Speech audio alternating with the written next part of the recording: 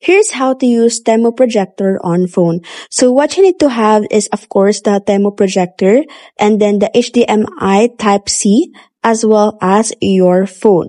So these are the three gadgets that you need so that it will work on your end. So the first step is to connect the HDMI first set on the projector, and then make sure that it is going to be connected very well and there is a stable Wi-Fi connection, because it will not work if there is no signal as well as there is no Wi-Fi connection.